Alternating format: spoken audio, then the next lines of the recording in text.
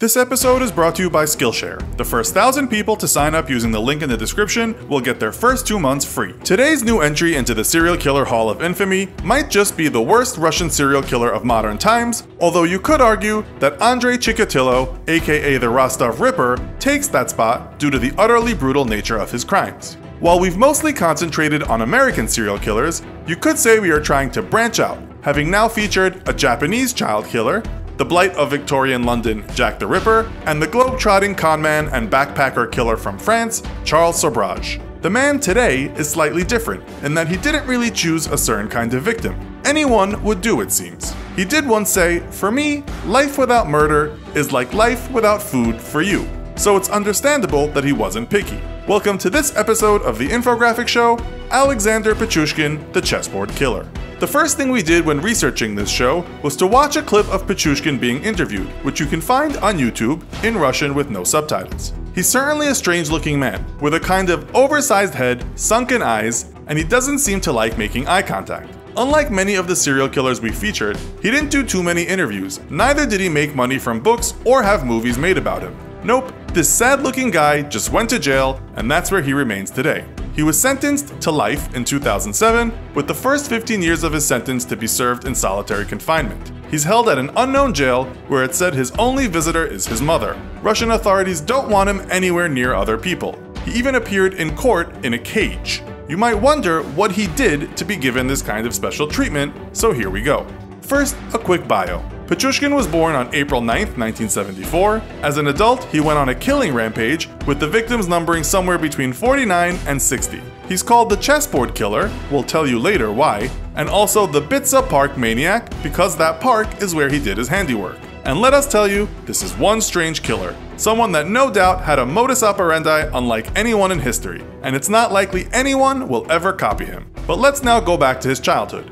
He was born in the industrial city of Mytishi, which lies northeast of Russia's capital, Moscow, only a short drive away. Many people who live in this grim city call it Zhopa Mira, which translates as butthole of the world. His childhood is very important when discussing this man, because it's said that an event that happened when he was just a young kid may have been the reason he turned into such an animal. At 4 years old, little Alex fell off a swing backwards. If that wasn't bad enough, the swing struck him in the head on its way back down. This caused severe damage to his frontal cortex, and that's the reason his forehead is a bit misshaped today. But worse than the cosmetic aberration was what it did to his brain. When you badly injure this part of the brain, it can result in not being able to control impulses and aggression. This happens to a lot of sports people who've incurred such brain injuries. But for the poor, once sociable Pichuskin, life got very tough. Not only did he have learning disabilities, but he was bullied in school because of the way he looked. He would often become violent with these kids, making sure they knew that calling him retarded would result in dire consequences. His mother then took him out of mainstream school and entered him in a school for special needs children. The Guardian interviewed a childhood neighbor of Pichuskin. Her name was Svetlana Mordyakova, and she told the newspaper that he was always polite and pleasant, and that he had a great fondness for animals, especially dogs. It said he was devastated when his cat died. We also know that in spite of having some learning difficulties, he was very good at playing chess. It was Pichuskin's grandfather that noticed and admired these abilities, and he believed special school taught him nothing, so it was best the boy go live with him where he could hone his chess skills. It said he became outstanding at the game, and it was through this that he vented all of that emotional energy he was carrying around. Unfortunately, the grandfather died. It said this was the turning point for Pichuskin, whose rage would once again come to the fore. Some analysts said it was the terrible grief he felt at losing the one man that had seen his talent and loved him dearly that sent him over the edge. Nope, the boy didn't stay gentle for long. Police now know that when Pichuskin was just 18, he committed his first murder. The victim was a boy that lived close by, and he was killed because Pichuskin was in love with his girlfriend. The girl he ostensibly loved 5 years later was found dead in the infamous park, and police believe that was also the work of Pichuskin. But let's not get carried away. So we have a chess champion who had just lost the closest person in his life. It didn't stop him playing chess, but it did start his drinking campaign. Apparently, the young man would hang out in Bitsa Park, swigging neat vodka and looking for opponents to play chess with. It seems there were plenty of people that wanted to play, but reports state Pichuskin's game was never affected by the hooch. Prior to his first murder, when he was about 16, it said he would take a video camera to the park and shoot children playing. It's also said that one time, he picked up a small boy by the leg at the apartment block where he lived, held him upside down, and uttered the ominous words, "You are in my power now. I'm going to drop you from the window and you will fall 15 meters to your death." This was apparently later found in some footage he had taken. Anyhow, the teenager was depressed, we are told, and would spend days in the park walking his beloved dog, drinking and smoking. Then, the dog died too. Psychologist Mikhail Vinogradov has said that the death of his grandfather became an abandonment issue. Add the dog to that, and it seems as if he lost everyone he loved. So, this is where the killing starts. As he is one of the most prolific killers of all time, we can't go into all the murders, of course, but we will say many of his victims, most in fact, were old men. But he did kill some children, young folks, and middle-aged people, and on 3 occasions he chose women. One of those women was found with stakes nailed into her skull and close to her eyes. Yes, he was quite sadistic, and some theorize he got a sexual buzz out of it. He did once admit that killing gave him a perpetual orgasm. He said murdering people made him feel like a god. Sometimes he'd just invite folks to drink with him, even go sit where he had buried his dog, and then when their back was turned, he'd smash in their skull with a hammer. He also killed a few people by throwing them down into a sewer. Not the best way, and it's believed some people survived this. As we just said, sometimes he would do bad things to the bodies, but he made little attempt to hide them at times, especially near the end of his spree. Other people were thrown down those sewage wells after being killed. We might also remember that it was easy to kill in this park and hide bodies, as it is more than 4 times the size of New York Central Park.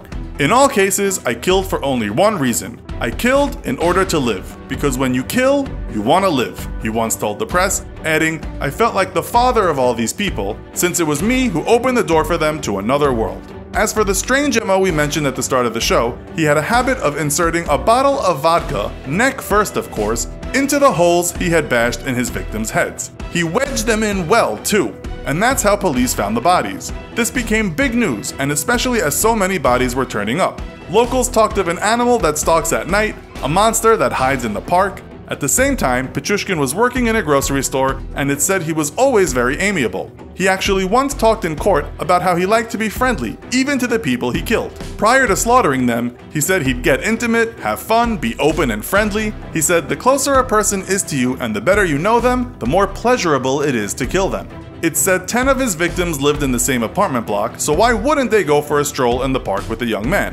Many were friends, former schoolmates, or acquaintances. GQ writes that making new friends was his hobby, saying one of his favorite books was How to Win Friends and Influence People. He even gave some of the victims their final wish. He asked one such victim what he would want if he could have anything in the world. The man said, "I wish I could stop drinking." Pichuskin's reply to that was, "I promise you, today will be the day you stop drinking." He also said that he wanted to beat the body count of killer and fellow Russian Andrei Chikatilo and have a body for every square on a chessboard. He didn't quite make 64 squares, but he got very close. Even so, when interviewed, he said even if he had reached that target, he would have carried on killing.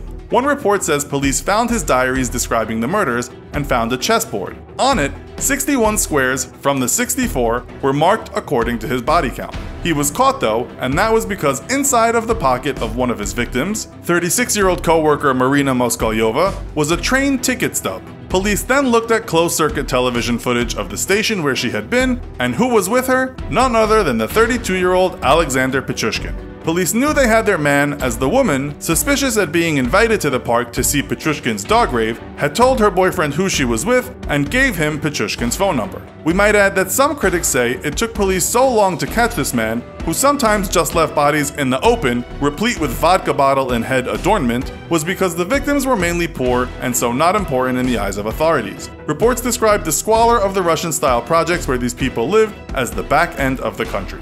During his court appearance, as you know, he was caged in glass. He was convicted of 49 murders and 3 attempted murders, but that wasn't to Pichuskin's liking. He asked to be convicted of 11 more murders, bringing his tally to 60. Chikatilo, his serial killing opponent, had been convicted in 1992 of 53 murders. In terms of what's on the official scorecard, Pichuskin did not come out victorious. For the killer, his moment of fame was important.